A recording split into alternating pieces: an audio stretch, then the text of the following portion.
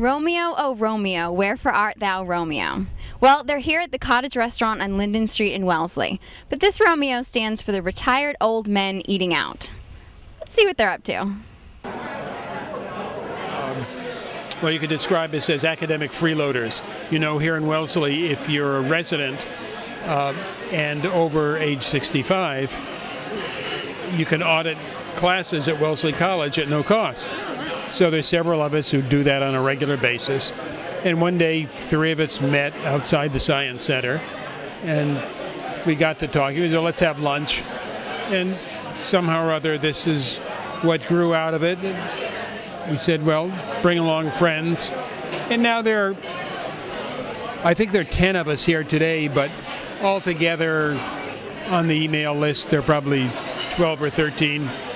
How often do you guys meet? Just once a month. Now, how long have you been with the Romeo organization? Right from the beginning.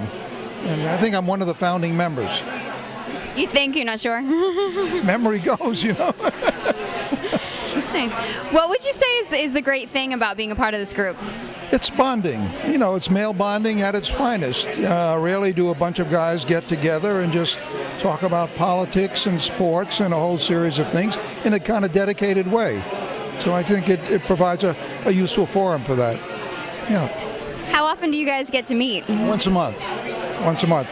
And it's alternate. Everyone has an opportunity to select a restaurant of their choice. So we've gone to some fine places as a result.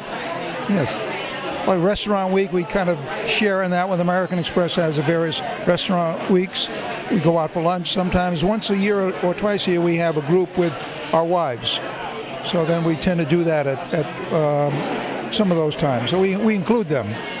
And then you heard, or I probably will hear, that there's a parallel offshoot of this group that is starting called Rolex, which our wives are getting together today for the first time in Wellesley. Oh, they're getting together today for the first time. Oh, wonderful. So it's the foundation of something that might work into this group. I'm still working, okay? So I'm like a lot of them, I'm still working. And so I try to come to as many as possible that are really in Metro West. I rarely go into Boston. So they meet sometimes in Boston? Oh yeah, you know, whoever's month it is gets to pick what restaurant it is. Okay.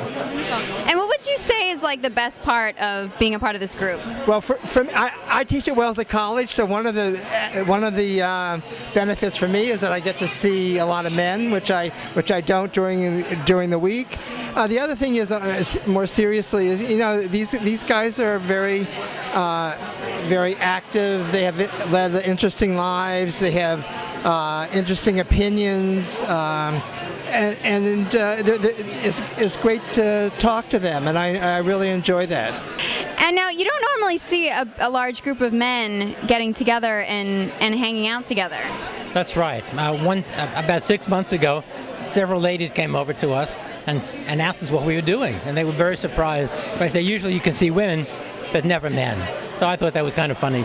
Why do you think that is? Why do you think that they have that difference? I think women can be very more intimate with each other. They talk about subjects that men never talk about. And we talk about politics and about various things, but we never talk about family, or rarely. It's just when men aren't comfortable talking about things like that. I think women are. I mean, I hear my wife on the telephone talking to her friends, and it's an entirely different kind of conversation that I would have with my friends. If you're interested in learning more about Romeo, you can contact Herb Glick at hglick@comcast.net. For Wellesley This Week, I'm Sarah Blodgett.